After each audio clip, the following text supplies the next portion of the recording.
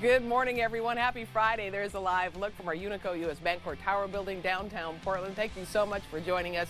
I'm in a seriously good mood. Our first guest created one of the most iconic TV characters of the 70s when he starred as Frank Poncherello on Chips. We welcome to AM Northwest the one and only Erik Estrada. So great to see you. Thank you. Yeah, great to be seen. Wow, you know, I know that you're in town for the car show here at the center. Right. And it's going to be a wonderful weekend. The folks are wonderful that run it. Yeah. It's all charitable. Yeah, it's an awesome organization. So tell me, though, let's start with Chips. Chips. Okay. Yes. Iconic role. I know you've done a ton of things after Chips, a number of things. Before it, 9 years. And before it. Of the stereotypical bad guy, drug addict, murderer on Hawaii Five-0. I shoot a priest, arrogant tennis player, medical center, a prisoner in Beretta, an arsonist in Kojak. I mean, I did it all. Wow. And I almost didn't get Chips because NBC said, no, we just saw him shoot a priest on Hawaii Five-0. Yeah. We saw him burn a building in Kojak. He can't be a good guy. But the creator of the show, Rick Rosen, said, you know what? Let's put him in a uniform. Let's sit him on a bike and let him talk a little bit.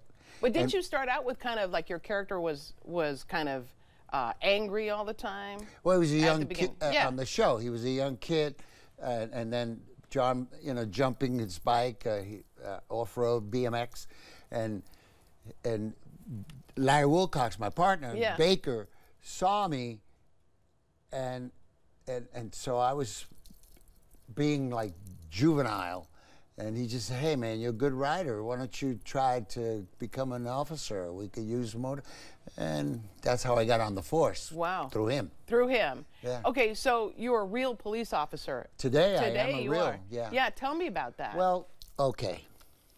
We got to take it back to when I was 4 years old. Okay.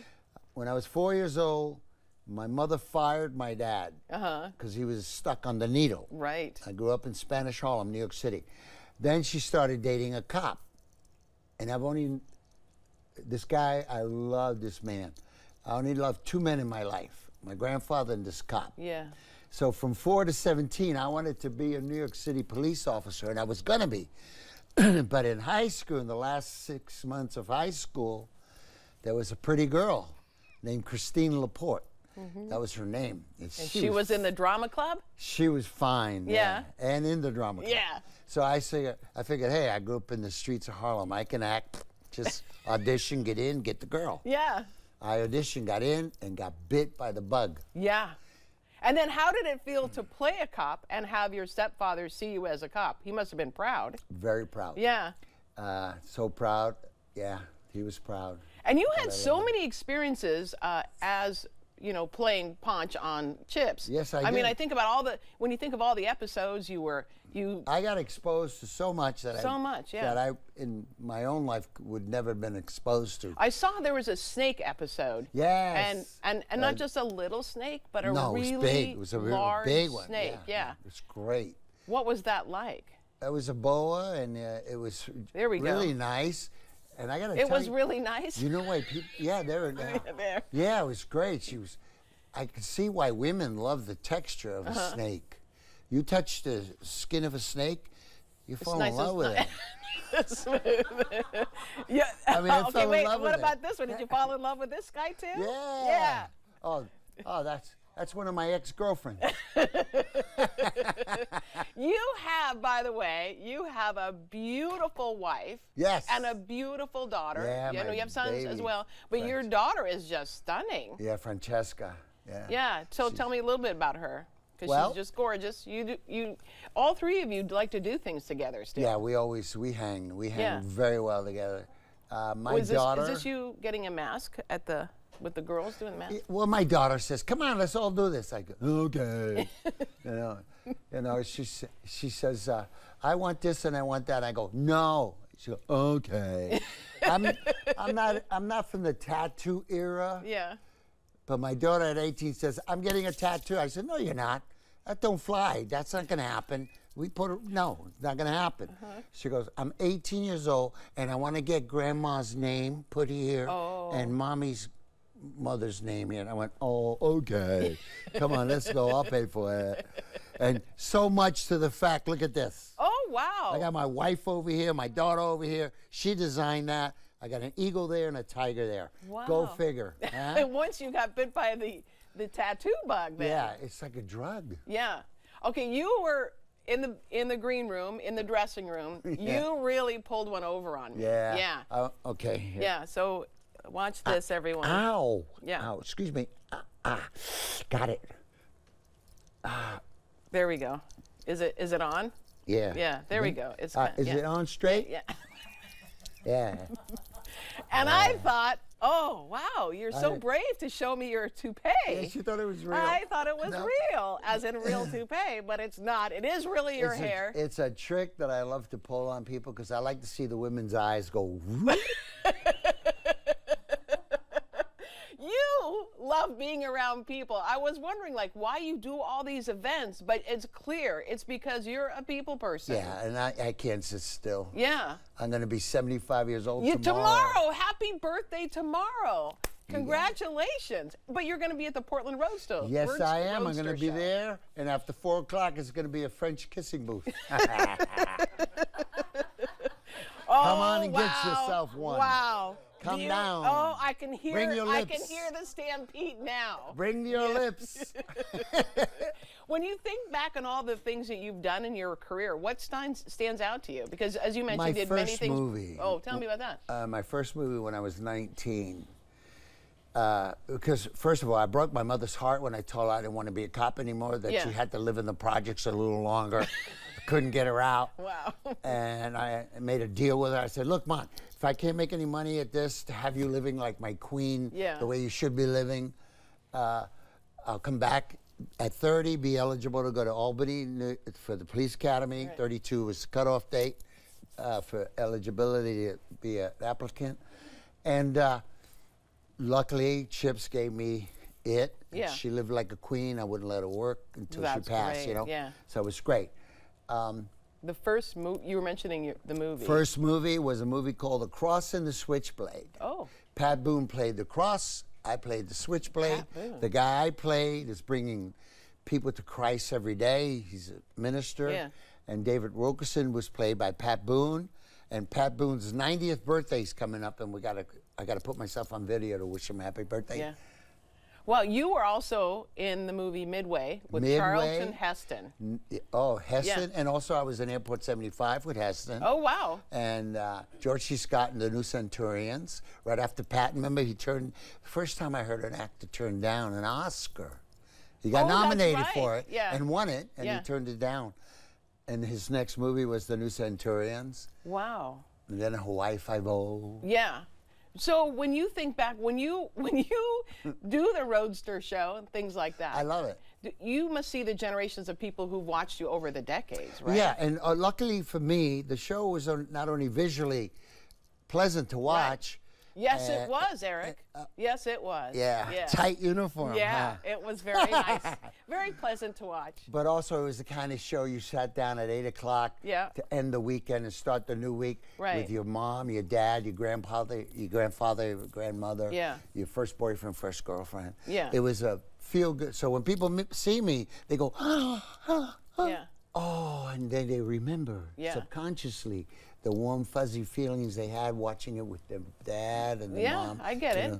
You know, it was also a time in TV. So it was 77 to 83. Right? And it was at a time in TV where stars did things together, like the stars of all the TV shows. The networks got everybody together. Right. So you all, I would assume then you all became friends with all the other stars in the same network, a lot of right? them. I mean, we found this roller skating event that Chips held. Yes, that was the show in which I had rehearsed for 3 days on roller skates to do a big disco dance at the end, and then the day before it, I had a motorcycle wreck where I punctured both my lungs, broke this puppy right here. Oh wow! See that? Oh, you can see this is normal. This is not. Yeah.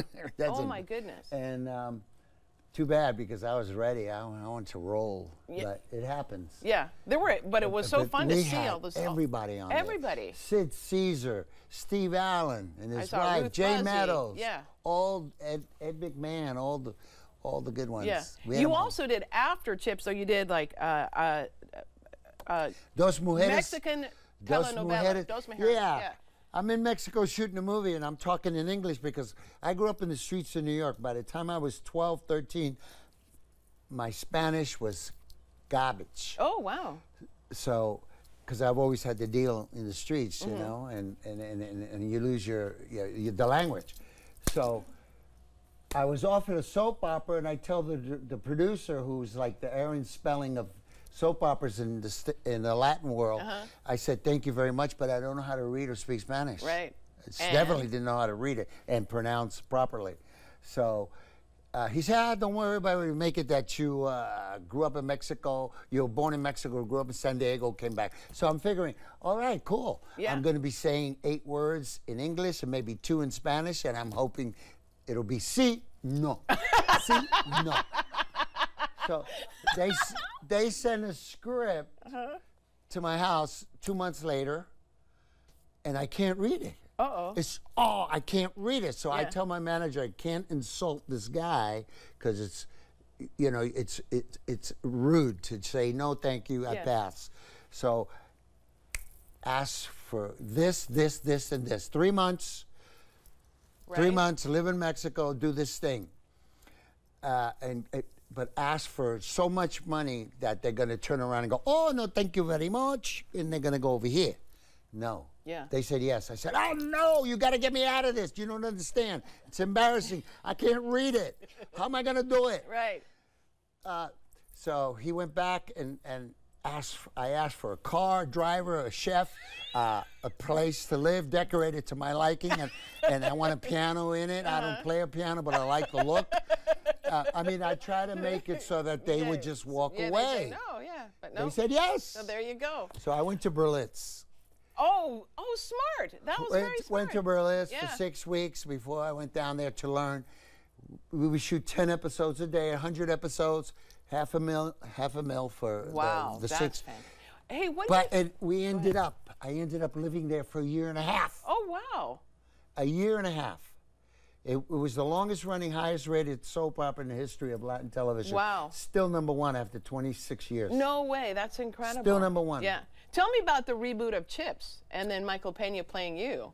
Oh, that was great. Well, he didn't play me. Oh, he didn't? Because remember, he was an FBI agent going undercover. Okay. And he took my identity because Ponch retired. Oh, that's right. Gotcha. So he took the name. That's right. Yeah.